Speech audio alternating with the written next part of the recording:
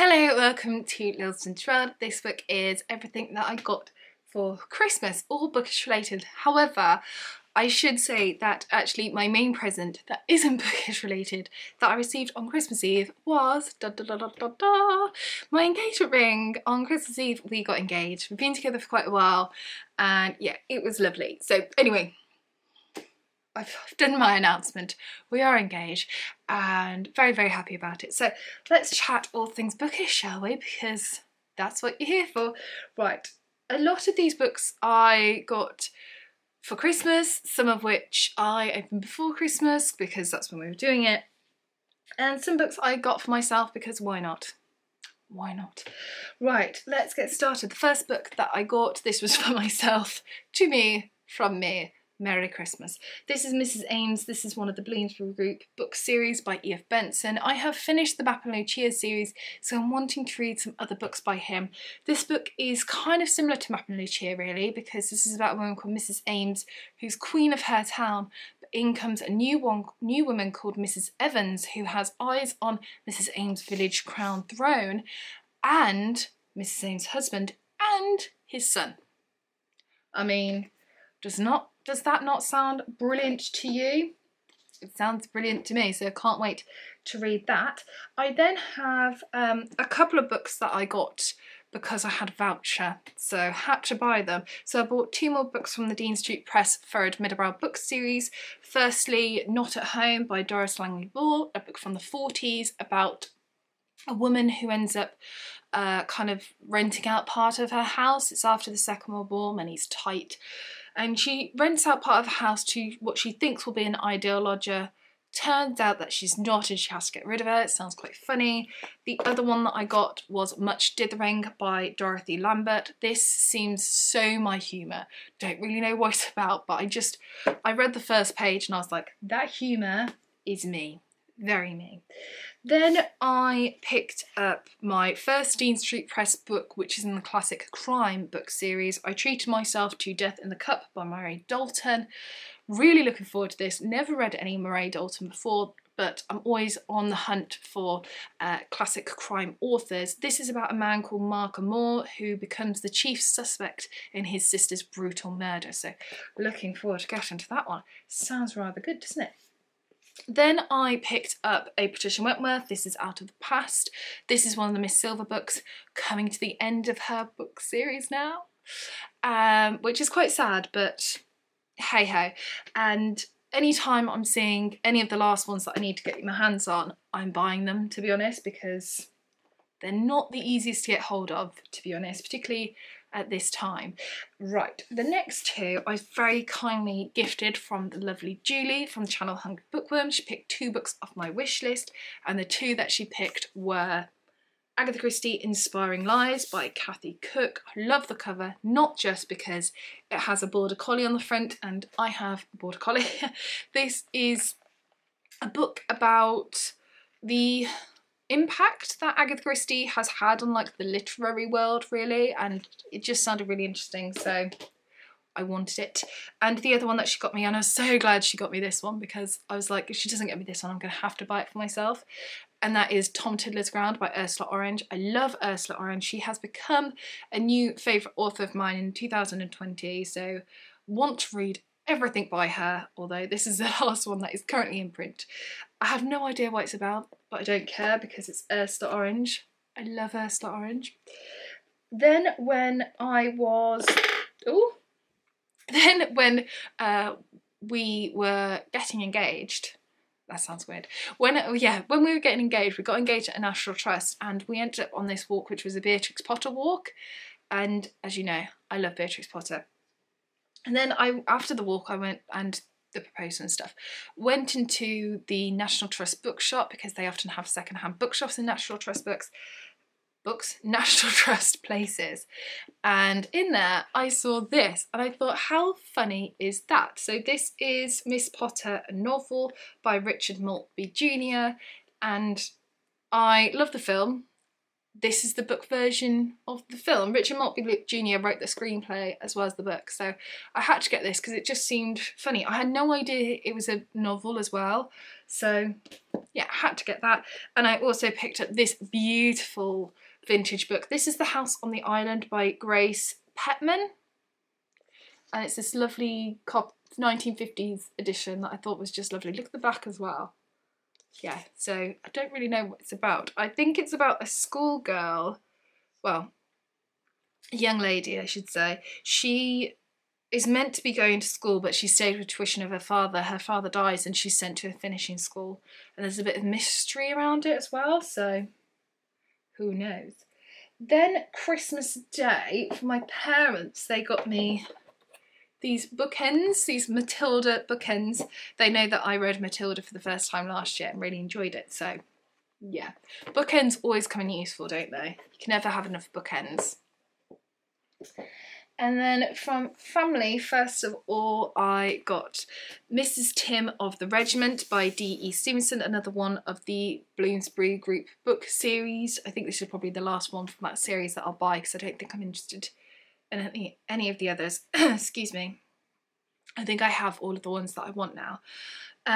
But D E Stevenson wrote a lot of books. She's probably most famous for like the Mrs. Buncle books and stuff, but she did write this series as well, which I believe is actually from her diaries. So in 1916, I think, she married an officer and she had a diary. And then years later, someone read that diary and said, oh, you should publish it. So she rewrote bits of it and here it is, but it's a whole series now. And I think Dean Street Press have republished some of the others, so I'm looking forward to reading it because it's D. E Stevenson. D. E Stevenson writes some beautiful, beautiful books. Next are books that I got for my other half. So I sent my other half 7 books from my wish list and I said pick 1 or 2 of them. He picked all 7, didn't he? So I'm completely spoiled by him because obviously he got me my ring and then all of these brilliant books, so thank you. Right, first of all, he picked off my wishes. This is Wonder Woman, The Just War, Volume 1. I think this came out in 2020. I think. I love Wonder Woman. Wonder Woman and Poison Ivy are my favourite DC characters. However, I don't think she's been as strong since the New 52. I mean, the Rebirth was good, but I believe it's quite a slow burnout. I read the first one and I thought it was good, but not great. And I wasn't too keen on Wonder Woman and Superman. Hello, you come to say hello. I don't know if you can see little puppy. Hello, darling. So yeah, I'm really looking forward to reading that because I haven't read any Wonder Woman for a little while. Then he also got me this. This is The World, My Wilderness by Rose Macaulay. I do really like Rose Macaulay. I think she is a wonderful writer. This book is about a woman called Barbary who spends her childhood in France and then she is sent to London after the Blitz to kind of continue her life and her adulthood, I think. But look at that cover. Isn't it stunning? These are published by Virago Modern Classics. Beautiful books. So really looking forward to that one. Then he got me off my wish list Olivia. This is about, by Dorothy Strachey, I should say, and it's about a 16-year-old called Olivia who is sent to finishing school in France. Bit of a theme. France is definitely a theme, isn't it? And I believe she falls for her teacher, and I think her teacher is female, I think. I'm not 100% sure. So I will read it and find out. Then he kindly got me Fraulein Schmidt and Mr. Anstruther by Elizabeth von Arnim. I love Elizabeth von Arnim. I want to read everything by Elizabeth von Arnim, although I think quite a few are out of print now. But hey ho. This is about a woman called Fraulein Schmidt who becomes the love interest of Mr. Anstruther, who is like an English bachelor. And I don't know any more of it than that, other than I really want to read it because, as I said, I love Elizabeth von Arnim. I think she's got a wonderful writing style. Then I received The Constant Nymph by Margaret Kennedy. So I read Ladies in Linton by Margaret Kennedy. Really enjoyed it, but this is her most famous work, and this book is often featured in other books. So lots of other books often kind of say that, oh, so-and-so is reading The Constant Nymph. I have no idea what it's about, but it's just one of those books that's often in other books, so want to read it. Then he picked up for me another Patricia Wentworth. This one is The Ivory Dagger, another Miss Silver. As I said, coming to the end of them, but collecting them every time that I see some available, I get them. And he also picked up for me this book. This is Miss Marple, The Life and Times of Miss Jane Marple by Anne Hart. It's kind of like a biography of Miss Marple, essentially. And oh, it has a little map in it as well. Somewhere. There we are. St Mary Mead. Wonderful. And then I'm still going. Last three. Then I had another voucher, so I of course bought it, and I bought the Poirot version. So I bought Hercule Poirot, The Life and Times of Hercule Poirot by Anne Hart, of course Agatha Christie's Poirot, so it's the same as the Miss Marple one, but the Poirot one.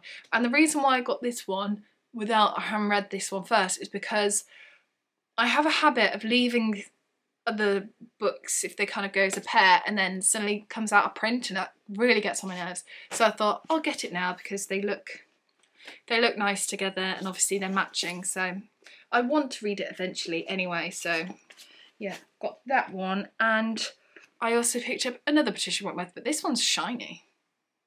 I don't know why. This one is The Benevent Treasure, another Miss Silver one, and it leaves one last Miss Silver one to get, and then I have all of the Miss Silver books, but they're a little tricky to get your hands on. They're not easy to find. And finally, last but not least, I went into an independent bookshop because I was there and there was no one else in it, so I went inside because I don't like going where people are. Not just because of what's going on, but just generally in life. And I saw this book. This is Courtiers, The Secret History of the Georgian Court by Lucy Worsley. This book has sat on my wish list for years, and I just saw it in my local independent bookshop and thought, I'm gonna get it. Why not? So yeah, there we are. That is my Christmas book haul. I hope you have enjoyed it. I hope you had a lovely Christmas or holidays, or just had a nice day if you don't celebrate anything. Chat to me in the comments, all things bookish, and I shall see you soon for the next video. Bye for now.